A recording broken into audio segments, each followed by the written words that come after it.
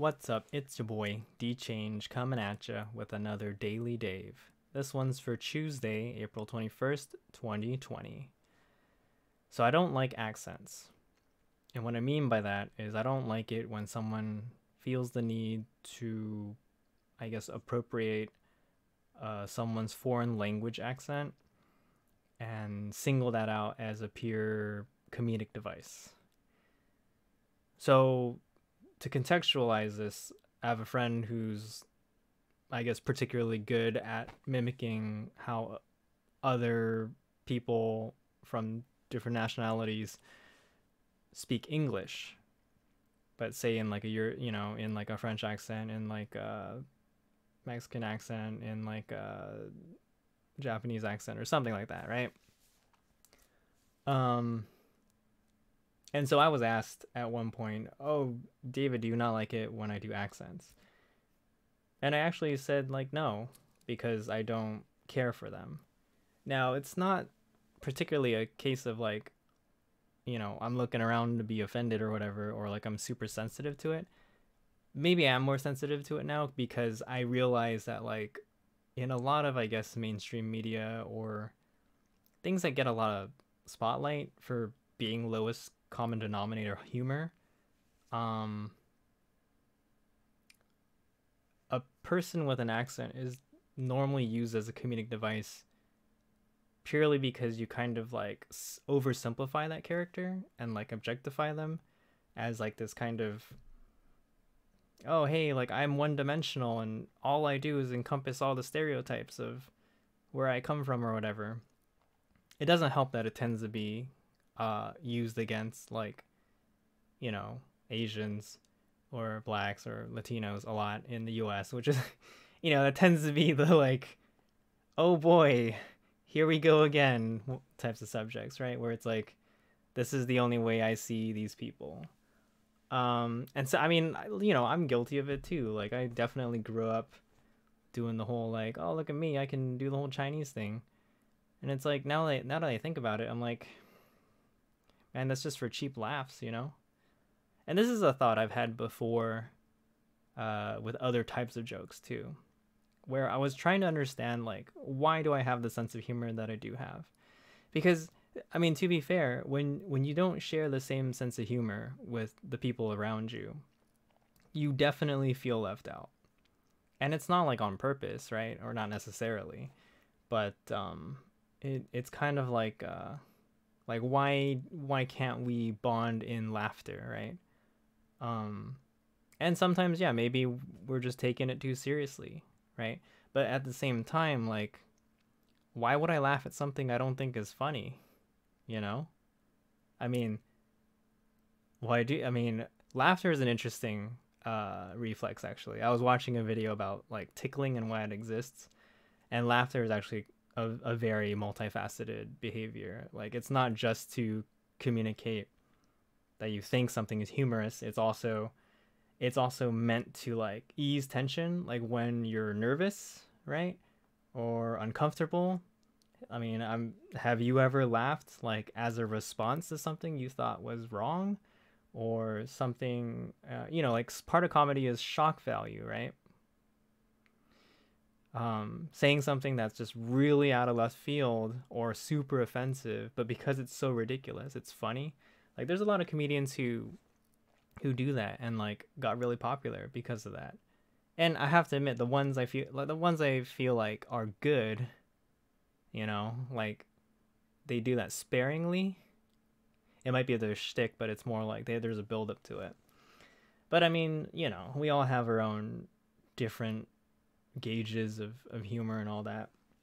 It's just, I guess it's because, and there's no way to say this without sounding super snooty or whatever, but because I spent time in Tokyo and I was very fortunate to have met so many people from different nationalities, I felt like it was a really fun, like, time of cultural exchange with a lot of different people.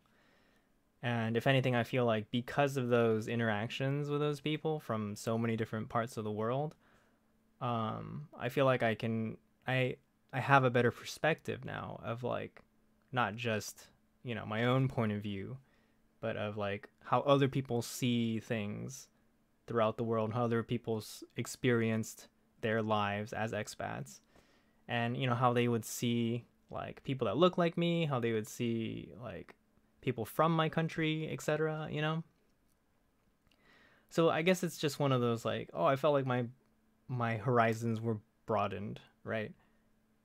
And in a way, it kind of gets rid of the, I don't know, the feeling of like, oh yeah, like you know those people sound funny, haha, right? I don't know. That's just like just a random thought I had, which kind of reminds me of, um, I mean, the last thing about accents is the fact that we all have accents, right? We just don't really think about it. I have like the Southern Californian standard American English accent, whereas someone from say Boston will definitely have a Boston accent. And then New England has its, you know, Boston's related to the New England family of accents. And as you go through the states, you have varying degrees of how English is spoken in the nation. And then you go up to Canada and you have your own subtleties up there. And then you start going to other countries outside of North America, such as like the Philippines. You know, English is a standard language there. And then Singapore, you know. And so, I don't know, it always boils down to just like something like, oh man, UK English is like or like English, posh English, like as in England English is like the pinnacle for a lot of media, and then like it trickles down to like a lot of Western Europe and North America, and then it's like everyone else is like lower. I don't know. That's just how I see it now, I guess. But I mean, you'll notice it in media. It's always like, oh, let's just get a bunch of British actors and actresses to play like certain characters. Yeah, I remember like a German person told me they were surprised to see like British people playing like Nazis or whatever in an American movie. And it is kind of like, yeah, they don't, you know, they don't sound German, right? So it's just one of those perspectives that I feel like have stuck with me and make me realize, oh, like a lot of media is kind of, I'm not gonna say it's like super, what do you call it, like it's a conspiracy theory and that everything is like rigged against you, but it is a systemic thing, right? It's like people have these biases and they contribute to a system that favors it, therefore you perpetuate this behavior of like, oh, just British people, they just sound so much greater. And then like, oh, the South, like everyone always makes fun of the South, not just in the States but outside of it, as in the Southern United States. And it's, you know, it can be really unfair because I mean that Stephen Colbert even said that he practiced speaking like a newscaster that he saw on TV, which is like American Standard English, but like I don't know, I think it comes from Hollywood, maybe just purely because of like TV and all that. It's either New York City or Hollywood, or I don't know, LA, right? But he said, yeah, he purposely modified the way he speaks because he's from the South and he didn't want people to think he's like dumb, right? And I always thought that's fascinating. I was like, wow, you know, that's something I don't think a lot of people really think about that, right? So that's my whole spiel about accents, I guess. I think it's just like it's low-hanging fruit, and I guess I've had my lifetime's worth of that type of humor. I don't know. Whatever, dude. Hey, I remember seeing a video of like this chick who's a model, like she's white, and so she did a bunch of like Instagram stories or something where she was like mimicking an Indian accent, as in she was like in India, and you know, she was like saying stuff like, "Oh, look at what they're doing here! Oh my gosh, they're riding camels or something." It's just like perpetuating this kind of culture of like, "Oh, let's just look down on them" or whatever. I don't know. Like it is kind of scary how quickly you can like get canceled because of stuff like that. Sometimes, of course, I'm like, oh yeah, you know, when you see people who like you just really don't like their behavior, and then you you see like the social media mob come after them. But I'm sure it's like super scary and like I don't know. It's like, do you really want to wish that on people? I don't know, man. And sometimes it's for, you know, not so great reasons. So that's just one of those things where I'm like, okay, whatever, get it out of here. I'm not here to like, you know, I don't know, be some sort of like preacher about like, yeah, you can't say these things and such. But that's just my view. Like I'm just not as on board with stuff like that. But this kind of is related to how being being an expat in Tokyo pretty much pushes you into this like this position of like making humor out of your situation, right? And you can tell how uncreative people are because they always make the same foreigner jokes in Tokyo. It's I mean it's I get it, dude. Like Japan is a certain way, or like life in Tokyo is a certain way, right? And you're always gonna be running into these problems as a foreigner. But sometimes I can't help but feel like, dude, like just move on with it, you know, like I get it. It's what you have to deal with, but get out of here, man. Not as in like leave the country. I mean like it just yes, you know, it's gonna happen. It's just like how I almost always have to like do a secondary explanation of where I come from. Actually, no, that's not true. In Tokyo, I feel like so many people were like incredibly accepting of when I said I was from Los Angeles. Um, it's more like when I come back here. No, but I don't know. I don't particularly count like how many times that happens. But yeah, like you know, it's just oh, I'm so offended. They asked me if I could use chopsticks, or you when you get ohashi o jozu desu ne, like when someone tells you you're good at using chopsticks or whatever. That's understandable though. I mean, I get it. Like I'm not I don't when I go there, people think I'm Japanese, so they never pull that shit on me.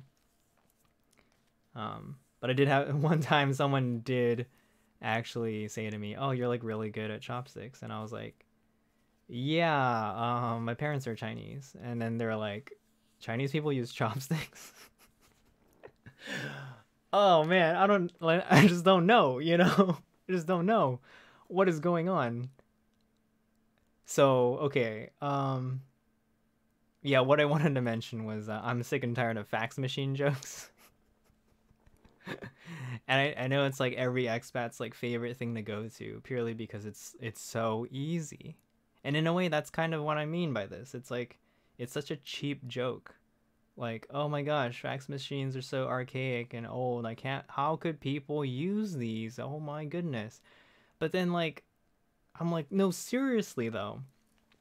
The fields of law and healthcare use fax machines a lot, you know? And yes, admittedly, they're a little bit behind the times in technology, but I feel like there are valid reasons for fax machines existing, you know? One reason why a fax machine is used, over email especially, is because fax machines tend to be direct connections from one machine to another. What you're literally doing is kind of like phoning another machine and saying, this paper, I'm going to send it to you, you know, like, and it's just you, you know, there's no World Wide Web to go to.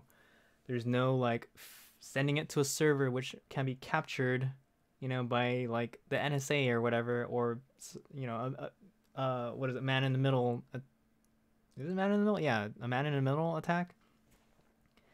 Like SMTP is technically old too. Like the backbone of email is also old. Like shouldn't we? Isn't that archaic? I can't believe we still use email. Yeah, but then there's like Zoomers who will say that. So. Whereas email is still one of the best, like, I mean, from my point of view, like, email is still one of the best marketing channels because of its intimacy, right? And it's just like when, I get it, people don't really look at snail mail. I don't really either, but like, it's still a communication medium. I don't know. I guess it's just one of those, like, can we agree to like treat all the communication mediums equally? I mean, maybe not. maybe there's a case to be made in every situation, right? It's contextual. That's I guess that's all everything boils down to ever anyway. Everything is contextual. Like look at the context, right? Damn it, just answered my own question. No, but seriously, it's always like, oh, they use fax machines. Like, okay, like is that supposed to get a laugh out of me? Like, I don't know, but that's just me. Like maybe I'm the true cynical Japan expat who left because he couldn't make a life out there, you know? Whereas everyone who's been there for like 10 years is actually the real winner, right? Teaching English for 10 years straight or something like that. But I don't know, man. Yeah, I don't know. What was the last thing I thought about that was related to this? I don't know. Yeah, I remember trying to ask a friend, like, is there a word for when you just don't like stupid foreign language jokes? I don't know. I don't think there is a word for it. But it was like a I can't remember the example anymore, unfortunately. But it was just it had something to do with the fact that like a lot of people as expats will be like, "Oh my gosh, like look at how strange it is to say this in a foreign language." And then I don't know, I just can't help but feel like why? Why do you feel it is so strange? It's someone else's language, you know? I don't know, man. I don't know. It's my question to you, I guess. But yeah, I don't know. I mean, I've had these thoughts before in the past. Again, I'm not some sort of saint or whatever. Um, but I feel like I've tried to move on past that because I feel like, you know, what's the point? So yeah, I don't know. This one's a little bit tougher to get through purely because I'm just going all over the place. I'm trying to articulate my frustration with I guess with some sort of like the ideas behind why, you know, why we would think this way and why we think it's okay or why we think it's funny or why we always lean on something like this, right? So yeah, but I don't know. Um, Maybe it's because I think like language learning is super cool and I actually want to learn a lot of languages that I'm just like, whatever, man. But I get it. I've done the whole like, did you know that in this language it goes like this? And people are like, oh my gosh, that's so wacky. But then now I'm like, oh no, that's not what I meant to do at all. I wanted to show you an interesting tidbit that could be confusing as a language learner, but then you don't relate to me that way because you don't have the same amount of interest as me.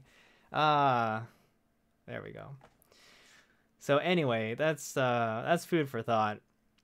Let me know what you think in the comments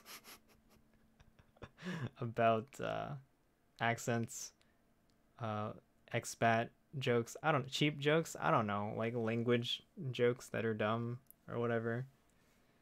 Um, and yeah, I guess let me know if there are languages you want to learn because I'm always interested in knowing what other people are interested in or what they're passionate about and why. So anyway, thanks for watching the Daily Dave. I hope you enjoyed it. Peace out.